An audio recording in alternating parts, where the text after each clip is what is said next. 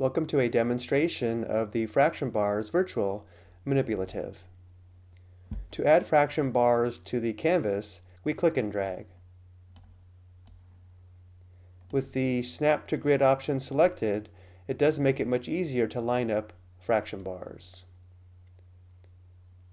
We click on fraction pieces to shade and unshade them. If I click on this piece, it will shade it. If I click again, it will unshade that individual piece. Looking at this fraction bar, if I click on this third piece from the left, it will shade this piece and all the pieces to the left.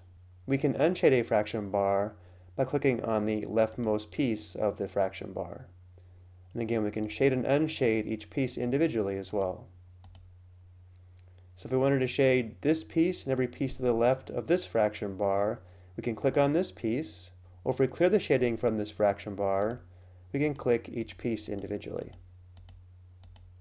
We can also use a transparent shading by selecting Add Transparent Pieces.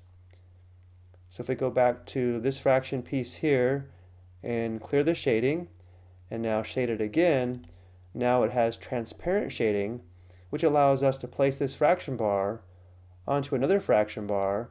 For example, if we move this up, we can see these two amounts are equivalent.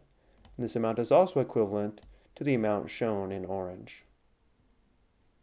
We remove an individual fraction bar by clicking and dragging it to trash.